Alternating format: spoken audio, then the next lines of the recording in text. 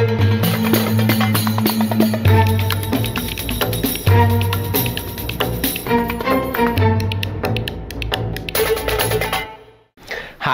my name is Kevin Fernandez and welcome to my channel, Gamers Genie. Today we're going to be learning the pirate racing game, Extraordinary Adventures Pirates. This 2 to 6 player game designed by Don Beyer and Glenn Drover and published by Forbidden Games. Arr mateys, it's time to set sail. Board your ship and gather your crew to plunder merchants and be the first to make it to the island to claim the treasure. Will you be the first to make it, or will you be going down to Davy Jones' locker? Find out as we go to the table and learn how to play Extraordinary Adventures Pirates. Each player chooses a color and takes the 4 pirate ships matching that color and places one of them on each of the 3 starting spaces, the towns Grandina, Havana, and St. Augustine. Place the 4th into the bag. Decide which player will be the start player by drawing 1 pirate ship from the bag. So we would start with blue. Then place the ships in front of each player, indicating their player color. Place all cargo crates in the bag. Randomly drop cubes and place them on each merchant ship's space on the board equal to the number of red cargo squares shown under the merchant ship. And I wasn't quite sure if you guys would be able to see the red dots no matter how much of a close-up I did, so I already went and used my Genie magic to pre-set up the board to show you kind of how that looks like with the cargoes on there. So there's like stuff with 1, 2, and it can go all the way up to 4. Shuffle all 20 treasure tiles face down from the pile. Select 3 times the number of players plus 1. So 3 times 2 is 6. So I'll put 1, 2, 3, 4, 5, and 6. Plus 1 off to the side of the board. These tiles will be available to be purchased in towns during the game. Set the remaining unselected tiles out of play into the game box. They may be used later. Each player gets 10 start cards in their color and shuffles them before dealing themselves 5 cards. They then take the remaining 5 cards and place them face down in front of them to their left to form the draw deck. Players' start cards are denoted by a ship's wheel symbol in the upper left. However, I do want to point out the player cards also have colors matching each ship, so you can identify them using the colors as well. Shuffle the 30 merchant card deck and place it face down in the merchant space in the upper right corner of your board. So right here. Cards in the merchant deck are denoted by a gold doubloon symbol in the upper left corner, and I'll show you what that looks like. This gold doubloon symbol in the upper left corner indicates that this card is a merchant card. Plus, most merchant cards will have merchant in its name. Shuffle all 49 support cards in the port deck, denoted by a port symbol in the upper left corner. There are 2 types of port cards: basic, that have no symbol in the upper right corner, and advanced port cards that have a symbol in the upper right corner. There are 2 types of advanced port cards: discard out of play, which can be identified with the skull and crossbones, and play to the table, which could be identified by the purple playing cards. These cards are used in the advanced rulebook, but I'll let you discover what those are for yourself.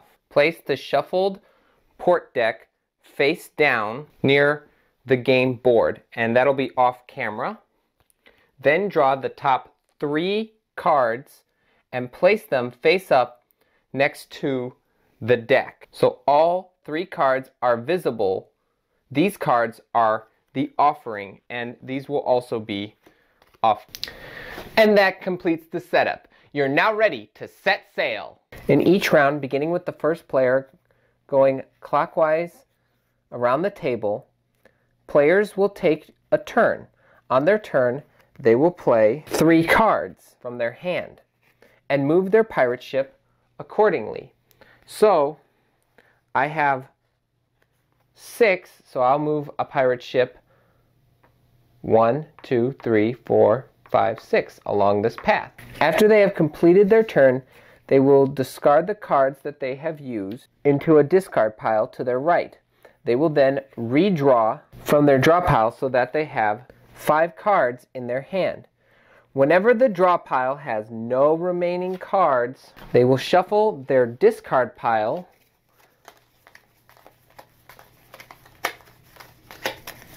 and place those cards to their left to form a new draw pile. Play then proceeds clockwise around the table to the next player, and so on, proceeding to play the game. When playing a card, the player will have a choice whether to use the movement portion at the lower right of the card or the secondary action to the left if available. So what that means is you have a choice. You can, for a card like this one, Sailing Master's Mate, you can move 3, or you can discard 1 card from your hand out of play. Note, cards that are drawn as a result of playing a card are also placed in their player's discard pile, just like your standard deck building rules. When players play cards for movement, they will move one of their own pirate ships 1 space for each movement point on the card played. A player's pirate ship may be moved forward or backward on the track according to the player's desire. Note, some cards specify that a ship is to be moved backwards. Ships that are on a spur, the parts of the track that leads to a merchant ship, so like here, this area, or here, may not ever be selected for backwards movement.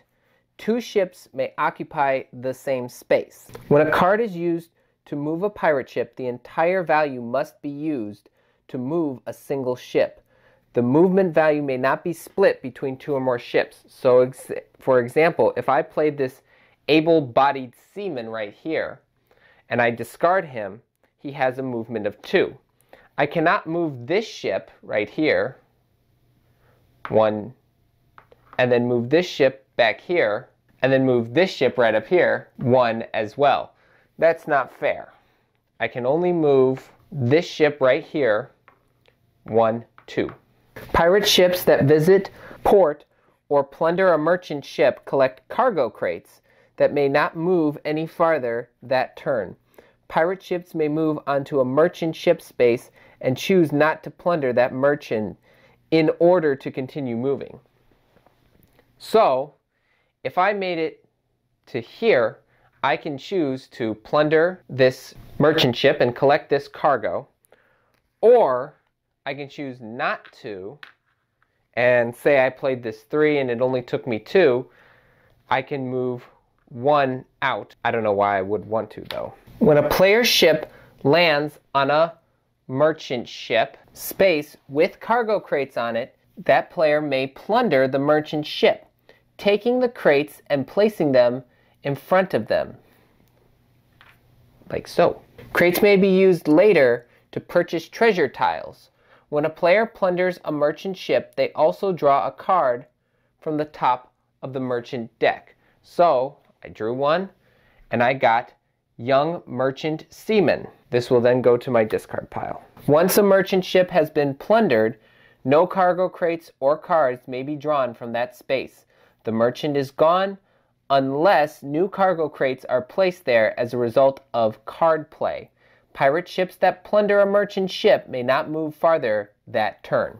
When a player's ship lands on a port for the first time, they may select one of 3 face-up port cards or the top face-down port card and place it in their discard pile. As soon as one of the 3 face-up cards are taken, it is replaced from the top of the deck so that there's always 3 face-up port cards available in the offer. So I could take this card right here, place it in my discard pile, and then I will replace it with this card from the deck. Pirate ships may not visit the same port twice in a game.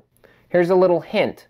To avoid confusion, face the pirate ship toward the port as they are moving toward the port, and away from the port when they have already visited the port.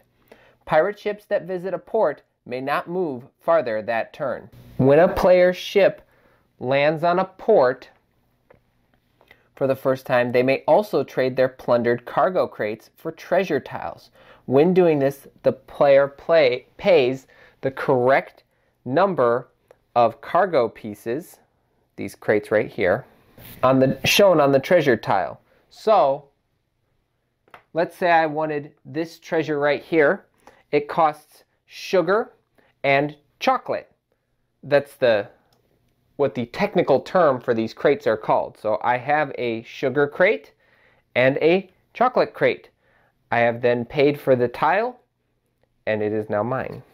Places the trade crates into the bag and places the plunder treasure tile in front of them. Players may purchase as many treasure tiles as they can afford in a single turn. When the last treasure tile is claimed, draw a new treasure tile from those not yet used, equal to the number of players or all remaining tiles if that is not possible, and place them face up near the board. These tiles are now to be purchased. This redraw is performed only once in the game. Once the second draw of treasure tiles has occurred, no more treasure tiles will be drawn. As soon as any player's pirate ship lands on the Trinidad space over here, capturing the Spanish treasure fleet, the game ends immediately. The player may claim 1 treasure tile for free from those available. So most likely you would want to claim something that has a high value, like this 6 victory point treasure tile right here. Each player now totals the victory points shown on all of their treasure tiles and treasure cards. Each cargo crate remaining in front of the player is worth half of a victory point. Players also gain victory points for each of their pirate ships based on the number of players in the game and where their ships finished on each track as follows. For the purpose of scoring, pirate ships that are on spurs are considered to be on the space on the main track that led into that spur. Pirate ships on the same space both score the points for finishing in that place, and the next ship will score the points for that next place. For example, in a 5-player game, the red player finished first on the black track, which is the one down here at the bottom, and receives 16 victory points. The black and yellow players both finish second and receive 10 victory points. The blue player finished third and receives 6 victory points. The green player finishes fourth and receives 3 victory points. If this sounds a little confusing to you and you need a reference, there is a reference right above where it says Extraordinary Adventures Pirates. You may use that to help you score better. If 2 or more players have the same amount of victory points, the winner is the player with the treasure tiles that are worth the most victory points. If they still tied, the winner is the type of player with the most cargo crates. And if there's still a tie, they share a victory or have a duel with pistols. I would share the victory. And that's all you need to know to play Extraordinary Adventures Pirates. If you have any questions about this game, please put them down in the comments below and I'll get to them as soon as I possibly can. Please hit that thumbs up if you really enjoyed this video. If you enjoyed the channel as a whole, click that subscribe button and hit the notification bell to be notified when we release new videos. We release new how to play and gameplay videos every Monday. If you really are enjoying the channel, please consider becoming a Patreon supporter. Click on the link in the description below. I'll leave that down there. I want to thank our current Patreon supporters for your donations. Your help means everything to this channel, so thank you. Be on the lookout for our upcoming gameplay video on Extraordinary Adventures, but until then, thanks for the views.